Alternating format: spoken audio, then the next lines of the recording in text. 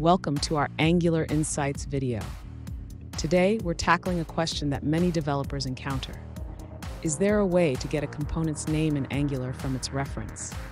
Our viewer is looking for a way to extract just the name of a component from an input reference, rather than logging the entire component object. Let's dive into this intriguing challenge and explore how we can achieve this in Angular.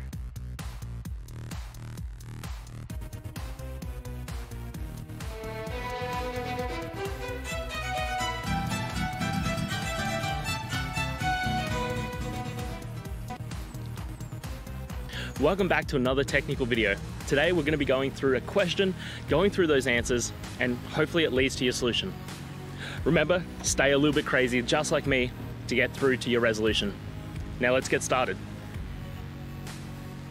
To get a component's name from a reference in Angular, we can utilize the Angular core library.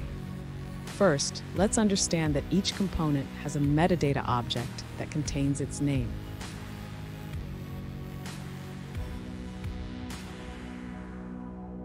In your component, you can access the name by using the constructor and reflector from Angular's core library.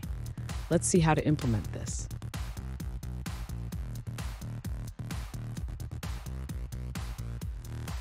Now, within your onInit method, you can use the reflector to get the component's name. Here's how you can do it.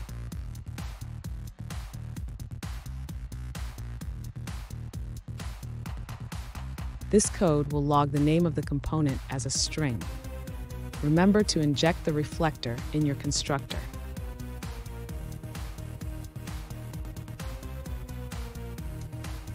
And that's it.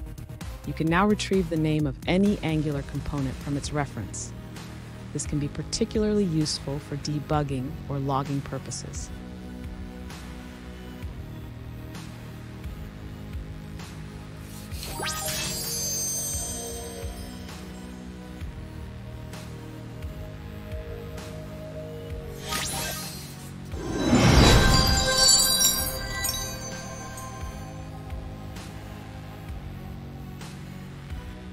Let's now look at a user-suggested answer.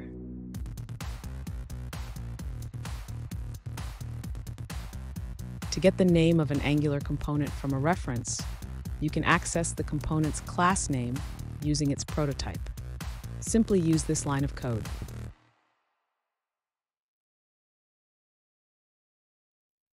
And that's it, guys. I hope the video helped find that resolution you were looking for. And, if it did, please, I'd appreciate it if you could hit subscribe. Until next time, guys, that you need more technical help, I hope you have a good one.